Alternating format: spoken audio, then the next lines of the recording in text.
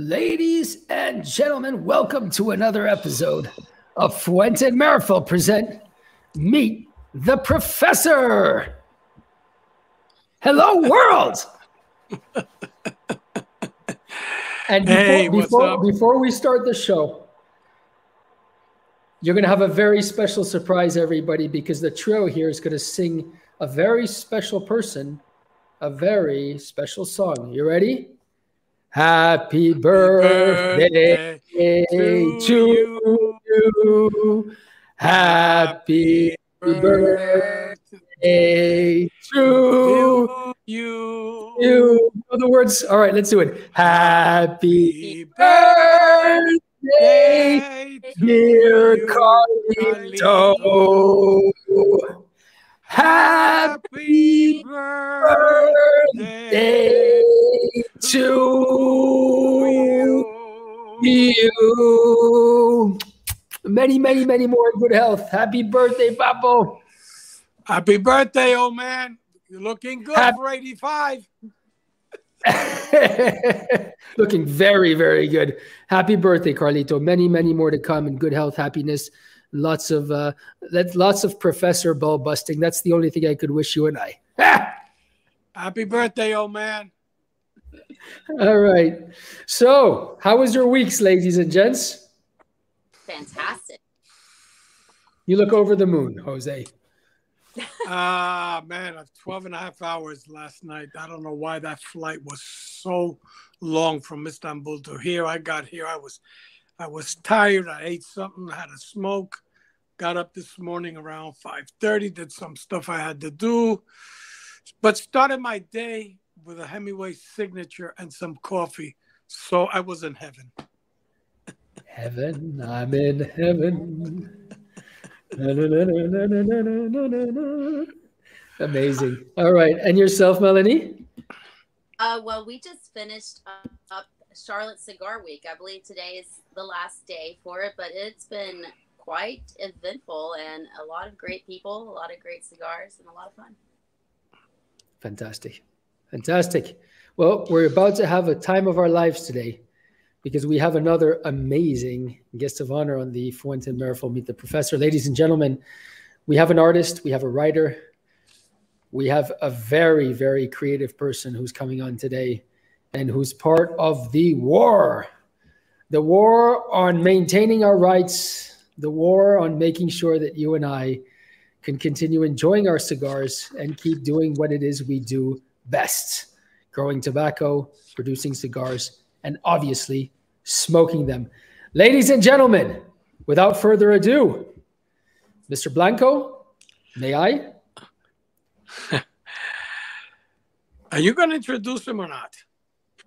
All right, let's do it. Let's do it, the three of us. Ladies and gentlemen, Antoine a warm welcome Reid. to the one and only Antoine Reid. Antoine, welcome to our show. Thank you. It's quite an intro. Antoine, my brother, how are you? I'm doing well. How are you? Good. You know, thank God Carlito's not on today, so I'll only take shit from Jeremiah. Even though I think he's hearing, he might make a comment there, but you know how it is. Yeah. Oh, I'm sure he's hearing. He's listening. I'm sure he's listening. He wants two things. He wants to listen to what Antoine has to say. But just as importantly, Jose, he wants to make sure he has every word out of your mouth so he can left hook you afterwards. Definitely. All right. So, Antoine, you know the rules. If the Jose goes too far, just stick up your pinky, and Melanie and I are going to be right by your side. Sounds good. All right, let's do this. Antoine, my dear friend, I want to thank you on behalf of all of us for accepting the invitation. I followed your career for a long time. I've known that you are one of the upcoming young and talented people, honest, and that I think the best is yet to come with you. But we're going to start off with a question that I ask everybody. Can you tell us what was your first premium cigar? You know, I knew you were going to ask that question, and I really tried to think back. And I know what brand it was, but I'm not particularly sure what line it was. It was an archetype that was made by Ventura Cigar Company, because at the time I was working at Tobacco Business. So it was a cigar that was readily available, I would say, when we went out to California to have a meeting about the magazine. So that was the first premium cigar I had. Sorry, Ted, I don't know. My laptop didn't, I don't know. I just couldn't get the click on, so I'm doing this. Thank God my phone is charged from my iPhone. You've had a very, very interesting career. You're a journalist, you're a writer, you're a content creator. But your first kind of gig was in 2014, where you co-founded. No, I got to go back a little bit. In 2010, you started. Now I remember, and you were doing something for a tobacconist pipe and cigars and tobacconist reporter, something like that. Was it? Tell us a little bit about that. So I graduated from college in 2006, and I went to work at a gardening magazine for 4.5 years or so. And that magazine got sold. And of course, when things kind of get sold, my position was kind of, not needed anymore, because they had a whole nother team to deal with that. And so I did some freelance for a couple of months, went on to get a job at Spectcom International, which at the time published Tobacconist Magazine, Pipes and Tobaccos Magazine, Tobacco Reporter Magazine, Vapor Voice, Tobacco Farm Quarterly. So I worked as a graphic designer for many of those magazines, and I spent that started in 2010. And by 2014, me and Ben Stimpson, who was the I think sales manager, that was his title at the time, he came up with this idea. He said, I have some people who want to advertise, but no one, we don't have a magazine for them to advertise in. And instead of turning away money, he said, can we create something that they can advertise in? So we created Cigars and Leisure magazine, which was a consumer publication that ran for a couple of years. And that's when I first started to write. And I was also designing the magazine. So I was doing basically a little bit of everything, which is what I do now as well. Yeah, because then I remember, I think it was 2016, you were content director for Tobacco Business, right? Yes, that's right. So the people at Creetech International kind of got wind of what we were doing at Cigars and Leisure. They kind of liked the idea. They had a magazine that they wanted to basically kind of reboot Tobacco Business. And they brought me and Ben Stimpson on board. And I was the digital director at the time. And it was my job to kind of give us a digital presence. They were very happy with the, not very happy, but they were happy with where the print magazine was, but they wanted it to kind of be brought back into kind of modern times. So I built a website for it and built like social media. I'm sure people are familiar with the email newsletters that used to go out for it. So that was all me. So I was doing a lot of, like I said, behind the scenes stuff for the magazine. And it wasn't until maybe 2 or 3 years ago that I took on the position of senior editor for that magazine, before I left recently to become the content director for the Premium Cigar Association. Yeah, and those are our good friends from Creetech, of course, Hugo Marquesar and the late Sergio Montalvo, that passed away this year, which I've known them for many, many, many, many years. Really, really good and amazing people. You have, without a doubt, been around for a long time, dealing with media, with creation, digital content.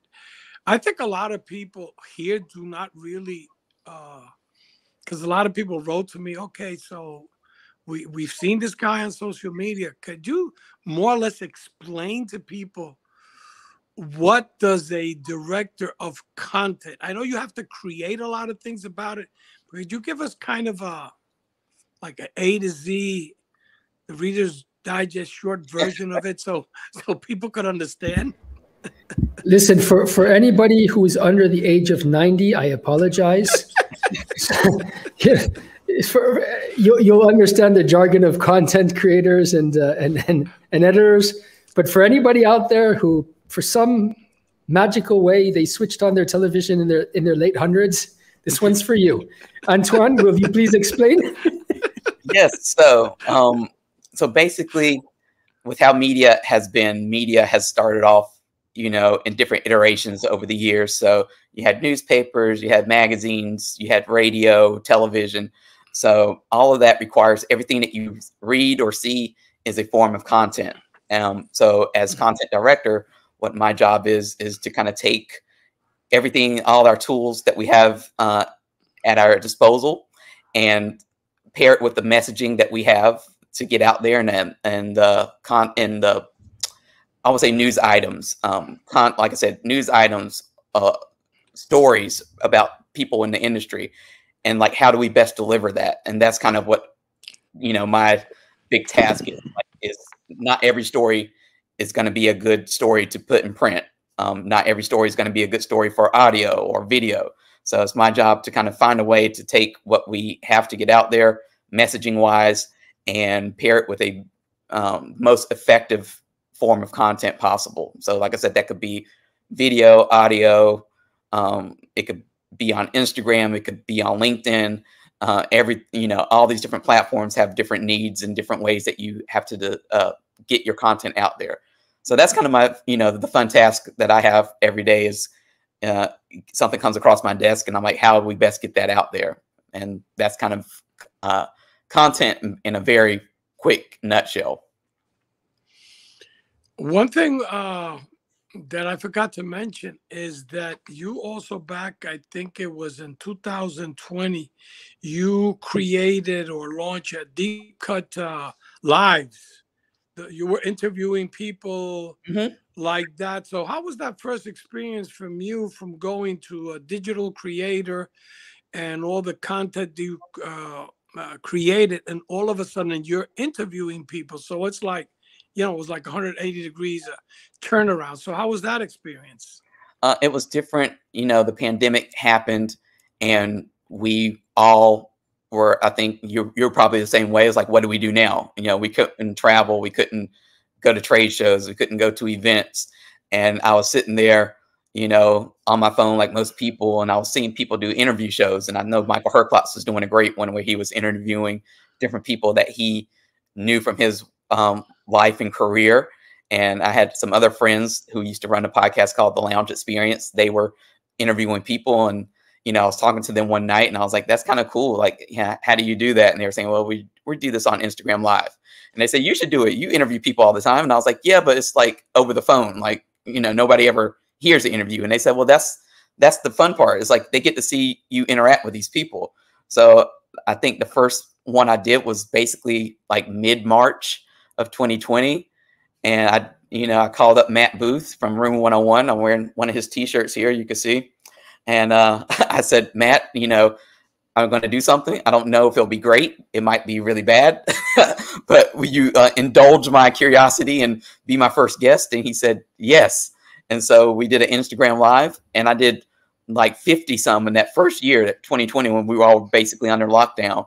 And, I took a brief break from it in 2021. I did a couple, but I've come back in the last couple of years and have continued to do that. And I think we just a couple of weeks ago with Luciano Morales from Luciano Cigars had our 127th episode.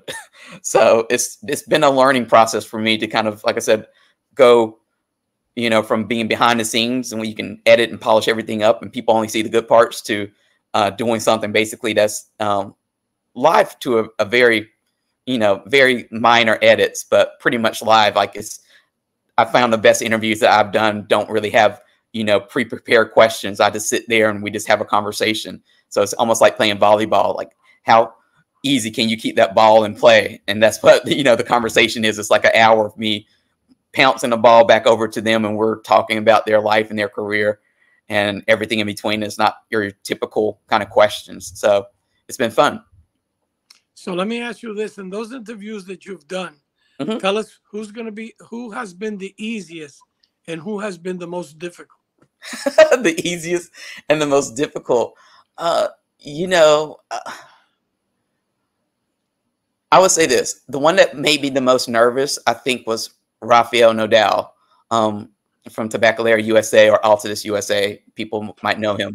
And I think because he was the first big, I mean, all the guests were big, but he was the one that I was like, Rafael Nadal would never want to do this. And I remember one of the marketing people at the time who used to work at Altadis approached me and said, you know, would you have Rafael Nadal on your show? And I was like, oh, like, sure. Like, you know, if he would come on, like, I don't know why he would come on here, but, you know, sure. And it was just a great interview where I was like really nervous for some reason. And I remember he played the piano because he was at home when he was doing the interview. So he got to play the piano and show off his talents. And, you know, that was the easiest one. Like the hardest, I don't know if there has been a hard one. You know, my biggest concern usually with any interview is, can I keep it going for an hour? I never want to end it early. So there's been some that have gone over an hour. Then I'm like kind of getting nervous. I'm like, who's going to, you know, tune in to watch, you know, an hour and a half interview? So I think that's the best answer I can give at this time. Antoine, since you've been around for a while, now you work for the PCA. We'll talk about the organization a little bit later.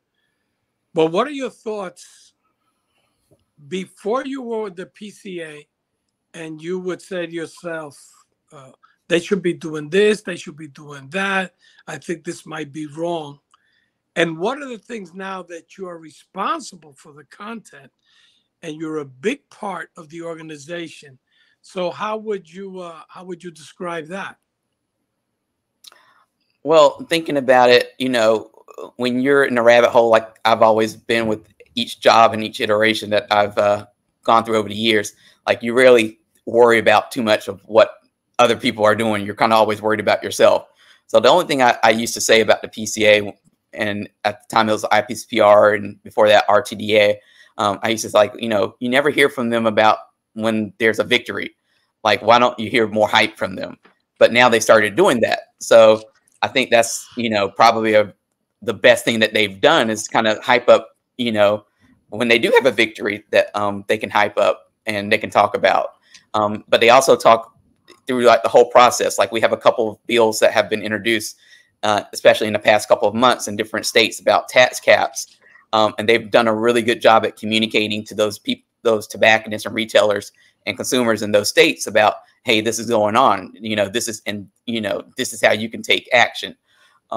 So, you know, other criticisms, I don't really have that many. I just know maybe the biggest one I had was, I forget which trade show it was, but it was the one where it was the social media posts about relevancy or something like that. I wasn't a big fan of that personally. But now I'm kind of in charge of the social media. So hopefully we won't have any more moments like that. I usually really do try to put a lot of thought into messaging and making everyone feel included in what we're doing. So I would never want to, us as an organization, put out something that makes anyone feel like they're not part of the organization, or they, you know, are other, or they're not welcome in the organization, you know. Yep. Yeah. Well, we've been, you know, going to the shows for many years and seeing what they've done. And without a doubt, you know, the last year was a show that, in my opinion, I've said it hundreds of times here, was the best show in the last 5 years. But it was a show where the way it was handled, and I've said it also many times, it was quality versus quantity, sent a very strong message to retailers, to consumers, to companies, that we're here to stay. We're here to defend the organization. We're here to fight for the rights of people to smoke. We're here to fight the unjust taxation legislation and the FDA and all the things that, you know, governments and states have tried to harm us in a way that's really, repeating myself, very, very harmful. But let me ask you this. When you were not with the organization, would consumers, manufacturers like ask you opinions about what should the PCA do and things like that? No, they wouldn't ask me because, you know, at the time for like the last 6 years prior to this one, I was, you know, working with TPE. So that's a different trade show. So again, like we were always in the rabbit hole of worrying about like our own stuff. So I never really heard, you know, nobody ever came to me and said like, what, you know, what should the PCA be doing? We were always kind of like focused on like whatever we're working on here. But like you, like I said, last year, I went out to PCA on my own, you know, really representing my podcast, Deep Cuts. And I thought it was like, you know, the funnest experience I've had in a long time. It was like, and I tell people, you know, if you like premium cigars, like this PCA, the trade show, or what it used to be called IPCPR, and before that RTDA, is almost like the culmination of the year. Like, you know, the year builds up to this pinnacle point, and you get to go there and see all the different people, all the different companies. You get to learn about all the different releases. And I actually sat in on the session that you and Carlito did, and I saw how, you know, engaged the crowd was, and how the line, and you had to be there to kind of get the sense of it, because you know, you see social media pictures, but they never really do justice. And I wish somebody had walked the line and just shown how long it was. And there was a real concern about like, are we going to fit into this like session with Carlito and Jose? Are we going to be able to fit in here? Because it was like, I mean, it was down the hallway, like going. I was like, oh man, I was like, I should have gotten here like an hour earlier or something. It was crazy, but it was that kind of excitement. And then like when the big reveal, you know, the Padron and the Fuente collaboration, that reveal, again, you hear about it and you go, oh, you know, that's cool. And I remember it was just like everyone in the trade show floor gathering in one big cluster. And again, the pictures don't do justice. You can't really, even if you had a drone flying around, you couldn't really get the sense of the excitement and anticipation of that kind of stuff. And to me, that's what the trade show is about. Like that's, you know, if you like premium cigars, you sell premium cigars, you smoke premium cigars, you want to come to PCA for that experience. It's that, you know, that excitement and the networking, and you get to meet people and talk to people that you know, see on social media, but you never, you know, have a good chance to sit down and have a really good conversation with them. And sometimes at the trade show, you don't either, but at least it gets the conversation started. And then afterwards, you have a whole bunch of follow-ups that you need to do, and new relationships are forged, and some new exciting collaborations kind of come out of that experience. No, definitely. And, you know, that's why for years and years and years, and I've been around for a while, I've always told retailers, well, why should I go to the show? And I mean, it's not the same thing. You get to meet the people that you're doing business with the principals, and everybody that was at that trade show, because it's all family-owned business. You can come up to those people, you know, and shake their hands and give them a hug and have a conversation, and, you know, just express you know, what you're thinking, what you need, or if you have a problem. But, you know, the phone call is okay, the email is okay, a text is okay, but it's not the same thing as being present. And not because it was Carlito and myself who did that. I think that people really appreciated that. I think in all the years that I've been, there hasn't been an event, you know, with so many people and so many excitement like that. Mm-hmm. And I know there's more things lined up, and more or less trying to do something similar like we did. And, you know, when you create things and you bring up content for, you know, for retailers and other manufacturers to see, that's when the ideas flow and you make a much better show. I love it. I love it, Jose, when you sit there and you talk about how long you've been around and everything. It makes me think of an old song that I love and I used to listen to every single day, many times, and you remind me of that song. Let me just play it for our guests here. If I can get it going. Hold on a second.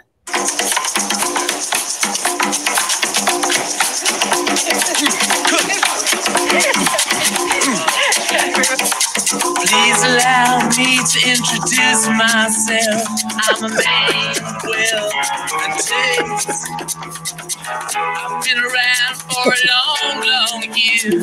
So many a man's so big. You're the devil, man. I was around when Jesus Christ. Antoine, the crap that I have to say, there's not enough money in the world for the crap or diamonds or whatever in the world for the crap I have to take from Jeremiah. And thank God Carlitos not. I think right now Carlitos flying, so I don't have to deal with that. All right. The Rolling Stones. Yeah, Jeff, you got it right. Sympathy for the devil. That's exactly. Carlito and I, man, we have a soft spot for the devil, I can tell you. You are, because you both are the devil. Antoine, let me ask you. Let me ask you this. We have a lot of good media content now. A lot of people that do very nice shows that some have been around for 3 or 4 years. Some have been around 8, 10 years. There's 10 years plus. But there's also, and I'm not going to mention names. We never mention names of companies or people. But there's a lot of people who want to do this. I mean, Carlito, myself, Mel, Rich, Jeremiah, we're not professionals. We do this because we love it. And we want to bring in Carlito and I do it. Carlito and I do it because we love it, and Melanie and Rich as well. You, Jose, we had to pull your leg a little bit, you know. Oh, yeah. The problem guys, is that that's not true. It's not true what I just said. It's a lie. You have to know that Jose calls me up every day, 6 times a day, to ask me who's the next guest, if we can run an extra 3 shows a week. I think this is what keeps Jose alive. This thing. You know, the funny thing about this is I do 90% of getting the people to there. I do 80% of the talk. Him and the other numbnuts, the birthday boy yesterday, they don't do shit. Nothing. I gotta do it all. Nothing.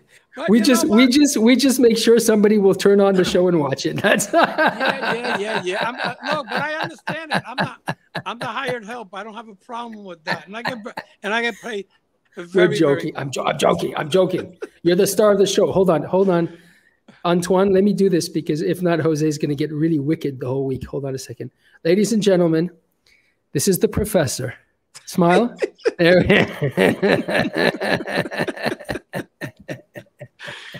Antoine, I know you've seen the show many times, and I know there's a lot of people that have me on in their prayers every Sunday. And I thank all those people who pray for me, because at 73, with all the shit I've gone through. But listen, Antoine, like I said, there's a lot of great media people out there. But a lot of people don't realize, don't realize how difficult it really is. So for those people who've gotten in or want to get in, could you give them some advice about the mistakes that you see? We don't have to mention a lot, that a lot of them do. If you do a show similar to other show, it's okay. But I see some of these shows that do not create anything new to like attract people. Could you give our viewers a little bit of that? Yeah, I think if you're coming in to be a media personality in the cigar industry, I think it's important for you to find your own lane. I think a lot of people, they have their favorite media personality and they say, I want to be just like that person, or I want to be just like that, website, that blog, that podcast.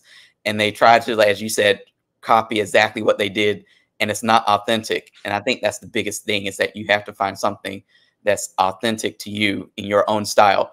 And sometimes that means you're going to be completely left field, and that's completely okay. I think sometimes it's good to kind of be different. And also you have to be willing to try out a lot of different things before you find out what works best for you. I've tried out many things and on social media over the years to find out, like I said, what works for me. And there's some things that everyone does that, it just wouldn't feel authentic to me. So I don't do it, like ratings and reviews. I've tried it. I don't think anybody cares about what I think about that. But what I do find for me is like having conversations with people asking those questions about their motivations and figuring out why that they get into the industry. That works for me, and that might not work for the next person. The next person might have an interest in spirits, and they might have a show that kind of caters more towards spirits and cigars than it does interview style. So you really have to play around and be willing to fail a lot, and sometimes do stuff that makes you feel silly, and to find out what works best for you. True. Because what I see is, and I agree with you, a lot of people want to be like so-and-so. I mean, so-and-so is already famous. It's like when people come up to me in the show and say, Mr. Blanco, I'm working on this new blend. We know you smoke everything. Could you smoke the cigar? When you have time, let me know. The first thing I ask them, where's the cigar made? And what do you want to what are you trying to make? When they tell me, oh, this is the next Padron or the next Pepin or the next Fuente or the next, I tell them, you're mistaken. They say, why? I said, because that already is successful. You have to be creative. Talking about creative, gentlemen, if you just give me 1 second, because there's somebody here who's a hell of a creative person, and he's our birthday boy, and he wants to send his regards to Antoine. Oh, no. I'm leaving. Bye. Adios. Bye. Hey, Antoine. Hey, brother. Hello. Big hugs, man. Big hugs. Great to see you. I've been listening to the show, but I've been going through security and everything. But I'm on the flight now, leaving Arizona, getting back home. But anyway, brother, I'm so happy, Antoine, that you're involved with the PCA. Your creativity and your youth and, that energy you're going to bring in. Not that they don't have it, but every little bit helps. And I look forward to seeing you this year at the PCA. It's going to be amazing. And we're going to have a great show. I'd love to see you. Give you a big hug. I'm looking forward to enjoy seeing the rest of the show. And Mr. Blanco, you survived. I know you have been traveling across the pond, and you're a lucky man. You survived today. My love to everybody. Happy birthday, old man. Happy birthday. Thank you. Love you all. Thank you very much. Well, at least he was nice to me today. I guess it's because it's his birthday and he probably took his medicine because he's going to fly. He took his medicine. That's right. He took double dose of it, actually. Now I forgot where I was. What were we talking about? That's normal, Jose. It's okay. Yeah. It's okay. We were talking about the media. People who want to get media. Let the young man. Yeah. Now I remember. I was talking about those people who bring me the cigars. Say, oh, this is the next Fuente, the next Padron, the next Pepin, the next that. It's already. Those are things that are successful. You have to be creative. You have to innovate with the size, with different tobacco, different things. Don't try to do what everybody does. I mean, if they hear me, they hear me. Don't some tell me, yeah, I think it's true, but I want to go with this. Then a year later, they're out of it. Do we need more factories? No. Do we need more retailers? Yes. Do we need more social people? Yes and no. What we need is more people who are professional, people who are dedicated, people who can just not see this business for dollars. Of course, the bottom line is you have to make money. But do it with love, do it with passion, do it with the values of tradition. Remember the people who brought us to the dance. And like my good friend, and sometimes friend Jeremiah says, if you're not going to do it with passion, do not do it. And like Carlito says, it's not about cigars. It's all about the people. So I really encourage people to do things just the right way. The way we were taught by the generations of people who made this industry great. I think Jeremiah has something to say about this. I do. I just want to remind everybody that today our guest of honor is Antoine Reid, and he's the one we're interviewing. But I'm very happy. I'm very happy to get Jose's opinion as well. So, Antoine, what do you think on the matter? No, I think for me, on the media side, I look at obviously consume a lot of media, because I think people think like maybe as a media person, you have your blinders on and you only focus on what you're doing. But part of being in the media is also looking at what all the other media people are doing and what they're saying, and then creating your content or your content strategy based on what's out there and what's not out there. And one thing I see a lot of the media doing sometimes, especially if they're new into the industry, is like they come in and, their form of storytelling is regurgitating the press releases that get put out. And those really aren't stories. Like, anybody can do that. Like, you can copy and paste it. You can rewrite them. You get a 24-hour blitz of, that press release the next day is old news. But that's the easiest thing to do. So, I always tell people, go to extra step, and it takes a lot of time, but create your own stories. Now, you could do that. You might not be a writer, but you can do that in a podcast. Like I said, you can get to the root of why somebody created a cigar, like the story behind it. And that's always what I've tried to do with the cigar stories that I've written, because I've came into this industry not as a cigar smoker. So I always thought about, how do I create a story that if somebody picks up this magazine or the story, or they come upon it online and they don't smoke cigars, they will be interested in it. And I think that's the angle that I wish a lot more media people would take, just to kind of create, like I said, some different stories, some different takes on stuff.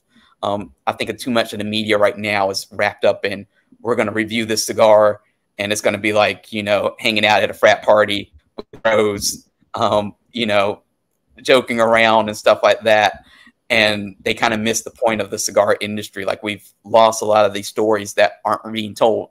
And some of the companies think that, they've been around for so long, they think everybody knows our story. But some of the new people coming in don't know that story anymore. So I think there's a lot of work that media can and should be doing that maybe is asking a lot of them right now. But I think if more people really found their angle and what makes their content different, then you would have more people telling different stories. And then you have lawmakers and their circles. I mean, that's how social media works. You have your circle of influence getting that content, getting those stories, and having that completely mind flip of, oh, that's what premium cigars are about. Let me ask you a question, Antoine. Mm-hmm. As a content editor or writer, provider, and with all of the different facets now you're taking care of at the PCA, which I'm assuming is quite vast, and it takes a multi-talented Swiss Army knife basically to pull all of this off, I'm guessing. What in all of this, is your turn on? What is it where you go home at night, or you turn off the light and there's a big smile on your face? What does it for you in all of this? To me, it's like I said, when I do an interview with someone, and it's usually, like I said, I tell them I can get the cigar stuff from your website or from your latest press release. We can go wrapper, binder, filler there. But I really do try to find that motivation of what made them get into this industry. So if I can have a conversation with someone one day where I, get that motivation, or if they can tell me, wow, that's a question I've never gotten before, then that makes me smile. That makes me feel like I've done my job. Because I think when I started off, I was like any other media person. I was like, well, what's a cigar story? I guess it's wrapper, binder, filler. And, it was kind of a basic story. And then I started getting away from that and saying, if someone wants to go find that information, they can easily go find it in a dozen other places. I want to give them something that they can't find in other places. So when you see an interview or content come from me, sometimes I'll ask a question, like I said, that I hope people don't expect. Like you have to study. I think people also think like being a part of the media is just, doing interviews and posting stuff on Instagram. And it's a lot of work. You have to, just like, you have to learn how to make a cigar and what goes into that process. You have to learn how to do media. You have to learn how to create content. It takes a lot of time. It takes a lot of studying.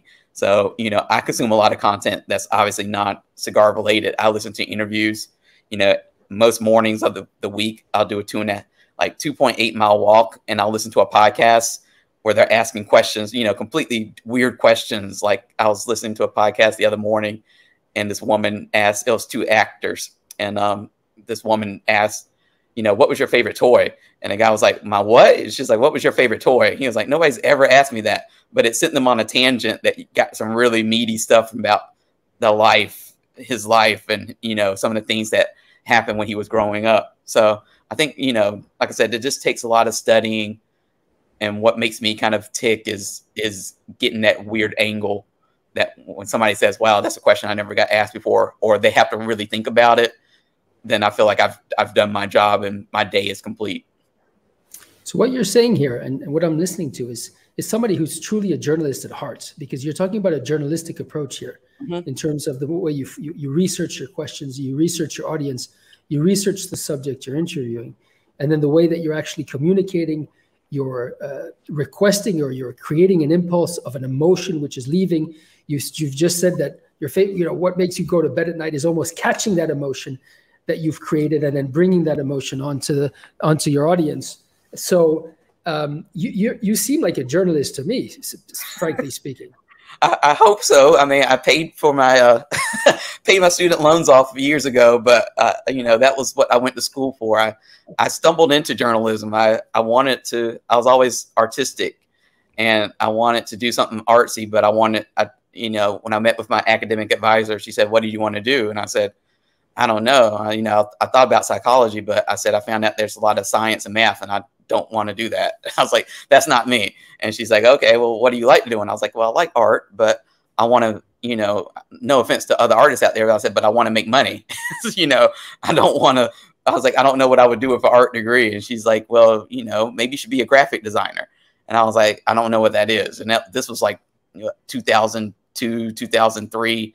And, you know, so it was still to me like a new thing. And she kind of explained it. And she said, you know, you can go through art. You can become a graphic designer by going through the art school, or you can go through the journalism school. And if you go through the journalism school, you're going to have, you know, go through all the different journalism, you know, like reporting. You have to take a reporting class, you know, a class on media law. You have to, you know, take political science. And I was like, oh, that doesn't sound fun, but I guess I'll do it. I was like, it sounds a little bit better than the art, you know, just straightforward art. So it sounds to me, Antoine, with all due respect, that by joining the cigar industry and the PCA, you hit the lottery, because you've become a psychologist, a psychiatrist, an artist, and a journalist all in one. I know, it's like you get a little bit of everything on a daily basis. So it's like using, you know, it's like each job has kind of prepared me for kind of what I'm doing now. So it's fun in that. Like I said, it's not just straightforward. It's like I'm not just doing writing. Like lately, I've been doing some graphic design stuff. I've been doing some communication stuff. You know, I reach out to retailers. I say, what do you think about this? Is this something that you want?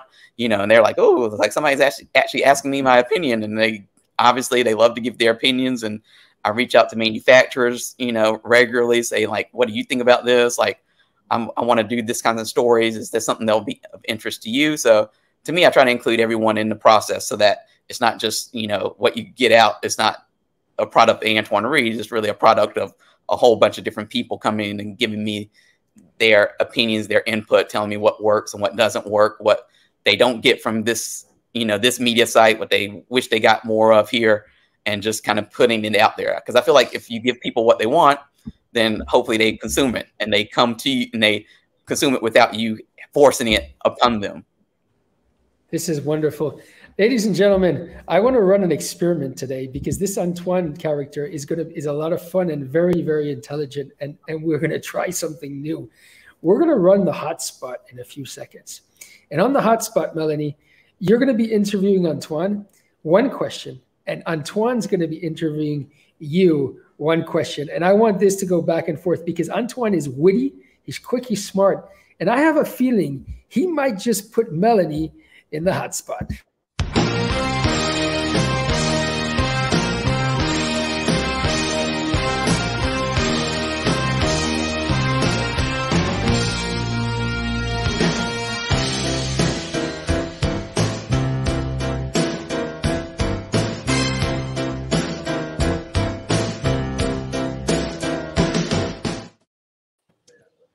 Hi, Antoine. Hi, how are you? I'm good. How are you doing? I'm doing well. Like I said, I think the last time I saw you was probably at PCA last year when we were waiting in the registration line. Yes, I remember that. Oh my gosh, that was a good time. Okay, so I have some questions for you, and yeah, I think I'm gonna get you in the hot spot, but we'll see. I like to play this game. All right. Okay. All right. So my first question is: if you could pick a debatable topic, first, this is a two-part question. First, which topic would you choose? And then three, which panel, it would be a debatable topic for manufacturers. Which panel of manufacturers would you put together to ask that question and have them debate it?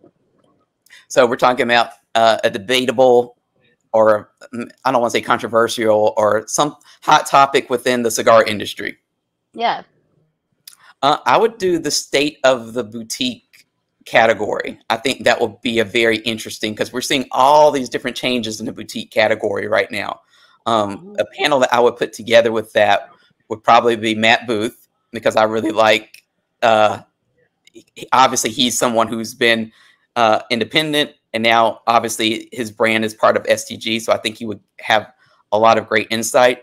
Robert Caldwell, because Robert is, for those who don't know, is very opinionated. So I was just telling my mother a couple of weeks ago, like, you know, Robert is the type of person, like, if you ask him, he's going to give you his, like, the brutal opinion without it being censored. So I would just love to see him up there.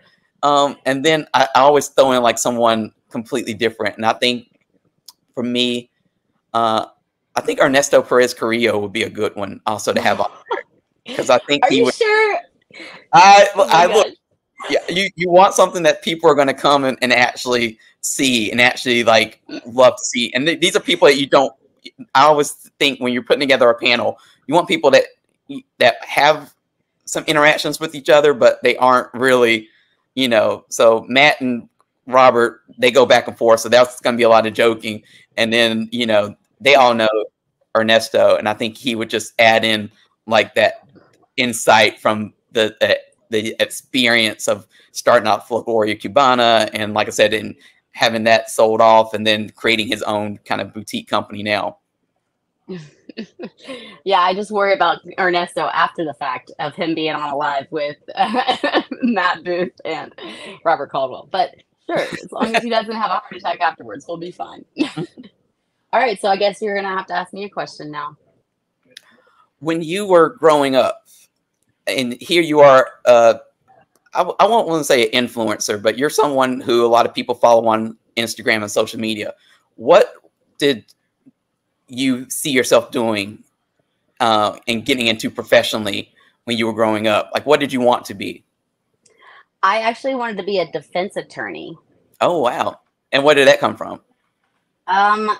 I think it came from my, you mentioned poli-sci, so I have a political science degree. I actually got into that during high school. We had a debate team, and we had some kind of, I can't even, it's like a government class. I read that book in the first week, like from front to back, because I found the laws, and also being able to help people kind of not all be under the gun of the law. There are some exceptions. There are, some, just things that may not be, people shouldn't be treated equally sometimes in punishment. It's not all about what I think we do or the things that come out of that may be bad or good, but whatever it is, it's all needs to be some kind of represented in a way that everybody has a chance to be able to be judged, or even by a jury, So do you use what you learned from that, getting that degree, getting that education? Do you use it regularly now?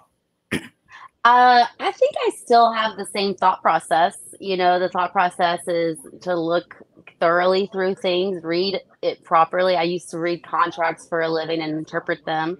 And yeah, I think that there is a lot to be said about that, where you can find out a lot about a person by the questions that you ask and the things that you find out. And we're not all, the same. So yeah, it's definitely an interesting part. And just to be able to, I think having that knowledge and understanding people and the way that the people are in general, and even in a government, it says a lot about getting to know people in even certain industries. So. I think that's cool. Did your parents supported you getting into that field always? Like, did they have, I know sometimes parents have expectations of their children. They want them to become this, and then other parents are kind of hands off in that they're like, find your own way. So what were your parents like?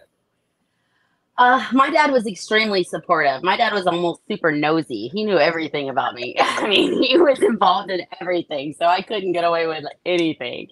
But I also knew how to get away with stuff because my older brother was the one who got in more trouble than I did. So I knew, okay, don't do this, but do that, or make sure you cover it up this way, you know, or lock the door if you're doing something bad. You know, my brother would get caught at everything. It was terrible. But I'd say that my parents were extremely supportive. My dad wanted me to go to Dartmouth, but I did not want to move that far away from home that young of age. And also, my aunt was a very successful, still a very successful divorce attorney. And she actually told me not to do it. She was like, don't do this because it tends to be it's a little scary. You're gonna have a lot more stalkers than you are being an influencer. Maybe stalkers that you don't want. So yeah, it was pretty awesome. All right, now I have one for you. This is gonna be the hardest. This is gonna be an embarrassing hot seat question. I hope you're ready for this. I'm ready. After being interviewed by Jose Blanco, what critique could you give him to make his interviews a little bit better? No, I think for me, the phone, I think if you turned it landscape wise, maybe, because like when we're like all in the four corners, because I do StreamYard too, so I know this thing, so I know this stuff. So maybe it'll be a little bit better presentation, because the black bars sometimes, you know, drive me crazy in an interview. But sometimes, like when you're too deep into it, you're like, oh man, you're like, I can't tell them like in the middle of it to try it. So I think that, and I know he had some good show notes, and I know that there were a couple things I think that I won't say he fumbled over the words, but there's a couple of parts that maybe he could have just memorized them really quickly. And, you know, I think when he was trying to list off the 10,000 magazines I work for, that is a challenge because I get tongue tied as well sometimes. So that's the only thing. Maybe just like do a little bit of prep so that, you know, you don't have to look down at the notes as much, because I try that too. And sometimes I do that. If he's 90 years old, I guess we can give him that, you know, we'll let him give him that grace. No, we love Jose. You say that. You say that. I'm not going to say anything. I'm not going to say anything else about that. Oh my gosh. Well, thank you so much for playing our game. And yes, Jose, we love you. There's nothing but love here, but that's awesome. So thank you so much for joining our podcast as well today. Yeah, thank you for having me on. Ladies and gentlemen, it's time for Rich's Riot.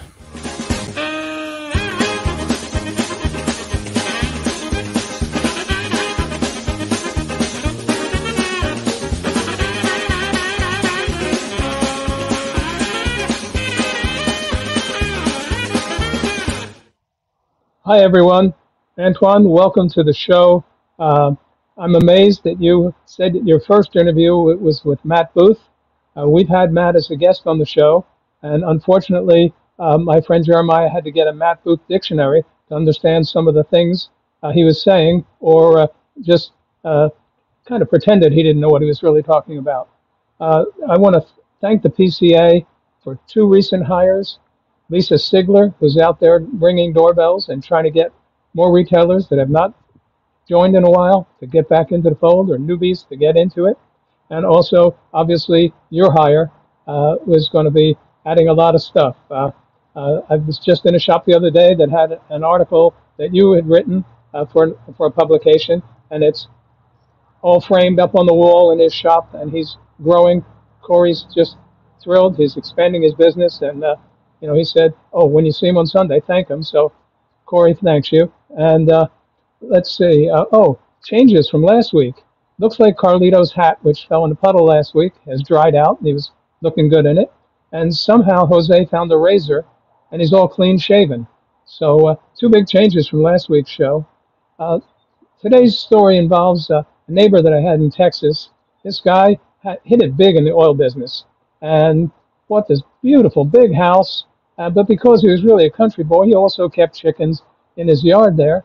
And one day he gets home from work, and his little son runs up to him and says, Dad, our rooster's dead. He's lying on his back with his feet in the air. His dad says, yeah, that's rigor mortis is set in. He says, but why are his feet in the air? He says, that's so the Lord can send down an angel and just pick him up very easily by those two legs and take him to heaven. He says, okay. About 2 weeks go by, and the husband gets home from work. The son says, Dad, I got out of school early today, but we almost lost Mom. What do you mean you almost lost Mom? He says, I got home, I went up to your bedroom, and there she was laying on her back with her feet way in the air. I figured that the Lord was going to come and get her because she was yelling, oh, Lord, I'm coming. Oh, Lord, I'm coming. And if it wasn't for the pool boy, she might be gone.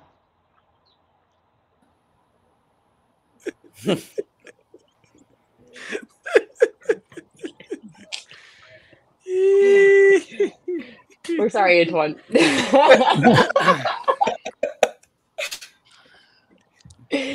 Early Oh, entertainment. Oh my gosh. Oh, Lord. Unbelievable. Let's go back to the show now. Antoine, the problem is that, first goodness. of all, you're seeing me this way because I do the show every week on the laptop. The laptop, I don't know why. I just couldn't get it to go. And looking at my notes, it's not easy to have the phone in your hand looking at notes, but it's valid. Don't worry. Two last Antoine, things. you can see how some people take criticism. It's just incredible, isn't it? No. I'm just telling the facts. I'm telling the facts that he might not know that I use the laptop goodness. every week. But anyway, listen, two last questions. Mm-hmm. For you in your new role now with the PCA, what is your biggest challenge? My biggest challenge is probably just bringing our communication strategy and content strategy into, now. I mean, we have a print magazine and it's great, but I'm not sure how many people actually see it. I talked to some people and they say, oh, I got it once and I don't get it now. So figuring out how to make sure that it's consistently getting to people, or at least the content from it is reaching people on a regular basis. And like I said, and just getting our content, stories that matter to people. So stories that take place in the factory level, stories about different personalities in the industry, stories about retailers. There's a lot of stories to tell. And so I'm just starting off here. So I have hopefully many years of, telling stories on a regular basis, on a weekly, daily, yearly basis about just why people have chosen this industry to work in and to support. Okay, your thoughts on this year's show, your expectations. What do you think? I definitely think this year's show is going to be hopefully even more, even more than what you came to expect or you got out of last year's show. I know that this year, especially the Friday, I know people sometimes think when they hear educational sessions, they think, oh, like I can skip that. But we really want you to kind of come in on that Friday this year and take part in lots of these sessions. Like we have a keynote speaker, Oz Perlman, who I think you've seen on different television shows. He's a mentalist or a magician, for those of you who don't know what a mentalist is. But he's going to be doing more than entertaining. It's going to be about how you can really capture the attention of your audience, which I think, believe it or not, even if you're a retailer, you have an audience. It's your customer base. And if you're a media personality, obviously you have an audience. If you're a manufacturer, you have an audience. It's your retailers and your consumers. So everyone is going to be able to get something out of that session. We also have a panel that's being led by Michael Herklotz. That's going to have people like Nestor Plasencia and Ernesto Perez Carrillo on it. We have another blending seminar going on this year by Toscano. There's a lot of stuff going on that Friday. And then also knowing that how important that networking is, there's going to be nightly events that people can go to that might not be your typical cigar event, but it's just going to give you more opportunities to network, to hang out with people, around Vegas in some pretty fun locations. There's more to come on that. The Hand Rolled team, who came out with a great documentary a couple of years ago, they're coming back this year to debut something new. So details on that are also being worked out, but they should be coming out in the next couple of weeks. And then you just have the trade show, and there's tons of new releases. I know Fuente is releasing something. exclusively to those who attend the PCA show. And there's a whole bunch of other companies that are working on the final details of what their releases will be for PCA. So it's just going to be a fun show to come to. And then, of course, for next year, the show will happen even sooner. So you're going to get kind of like a quick turnaround. So hopefully we'll see everyone out at this year's show. But if for some reason you can't make it to this year's show, then you'll have a opportunity in a different time frame than this year to come to PCA next year. Well, Antoine, it's been a pleasure to have you on the show. Thank you for accepting the invitation. I think that a lot of people understood today what your role is, the experience you have, what you bring to the table. And I think a lot of people, if they really pay attention or rewatch the show again, I think there's a lot of tips you gave out there that could help really a lot of people in the media. And I think you said something very important, which is that all of us have our audience. And I think that sometimes the retailers, I can say this from experience, because I've said it before, I think they lose focus and they worry about the little things and don't look at the big picture, which the big picture is the hundreds or maybe in big store, the thousands of people that go through their doors every year, that sometimes they don't realize how important and the importance that they should give to those people, because those are the people that make them survive, pay their bills, and build up their business. So thanks a lot for being on the show, and I look forward to seeing you at the PCA for sure. Take care, my brother. Thank you. Jeremiah?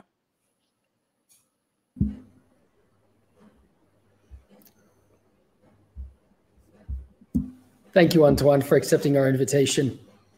Yes, thank you for having me on today. It was great to be on this side of the interviewing table, I would say. Listen, for me, it was a nice experience to have you. First of all, because I got to meet a gentleman, somebody who I can truly feel has an interest and a passion for what he's gotten into.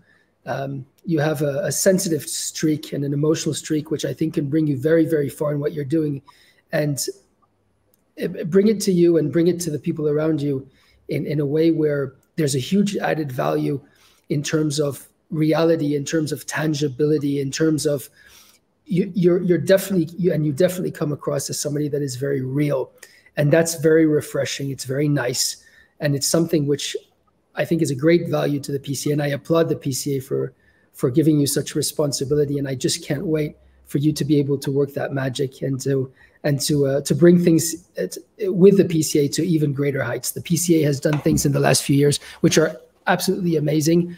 It was very privileged to see how an organization, by changing sales, changing routes, pulling things together, could really start moving in such a powerful way, in such a tangible way, in such a real way. And that's something which we've been witnessing, and all of us, one way or another, have tried to inject a little bit of fuel as much as we could, one way or another, to get this ship sailing. And this ship is an incredible one.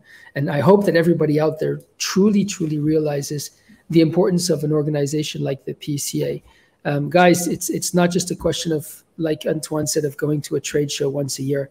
The PCA is truly an organization which every single day is struggling to put together, to organize, and to solidify the rights of the premium cigar smoker in the United States of America, and obviously it has an impact around the world. And the work that Antoine and his colleagues are doing is a work which is substantially important. And I would almost say, which is inevitably important for the freedoms of our cigar smokers out there, and for the rights that we have. And so, whoever you are, and whoever's listening, and whoever your friends are, support the PCA. It's really no big deal if everybody does it. It's that old saying, everybody gives $1, and you end up, changing the world. And this is truly another example of that. The PCA is an organization which can use all the help it can get. These people are lobbying. These people are are making sure that things are moving forward in massive ways. And it's not just a question of manufacturers taking a stand at the trade show. It's also a question of every single individual out there, which one way or another becomes a member or supports the PCA in one form or another. And having people like Antoine on board should give you all the more confidence that that this is a ship that's sailing in the right direction, and one which is going to make a difference to us as premium cigar smokers, premium cigar enjoyers, premium cigar lovers, and to all of the people who made this their life quest in the industry. Yes, thank you. And you put it so well. And for those people who kind of don't know what PCA is, or you're not sure of all the work that we do, you can easily go to premiumcigars.org, and we have a ton of different links. We go like on a weekly basis. There's some new legislation that we're fighting, or we have won, and so there's industry news, there's legislation news, and there's ways that you can join the fight, and also information on what you can do to join and become a member. So premiumcigars.org is the best website to visit for more information. And if you're interested in this year's trade show, we do have a new website for that, which is pcashow.org as well. Antoine, I very much look forward to enjoying a cigar with you this summer. I can't wait to meet you in real and actually get to hold the real Antoine Reid and stick a cigar in your mouth and light them up and make sure we can have a. You have 9 weeks to go, so not that anybody's counting. So no, my flights are booked, and I can tell you it's a very, very long flight for me to get to Las Vegas. Well, I will probably be there waiting for you. I rather hope so, and it's going to be a wonderful time. I'm getting there. When is it? It's the 7 to 14, isn't it? Yeah, yes. My flights are booked, and they're on the correct dates this year. Thank God. Antoine, thank you very much, and I'll see you in a few weeks. Thank you. Don't go anywhere. Ladies and gentlemen, this was another episode of the Fuente and Meerapfel Meet the Professor. It was a very special episode. It was an episode where we send our love to Carlito Fuente's family, Cynthia, to all the children, to Rosita, to the whole family, to the whole teams, wishing El Papo de Humo a happy, happy birthday in very, very good health and happiness for many, many more years to come.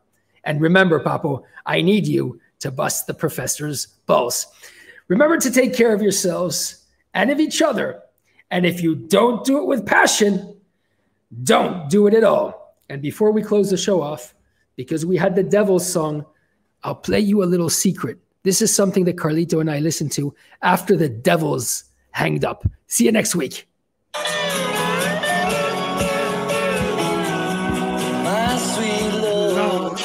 Bye-bye, Antoine. Thank you very much. My Lord.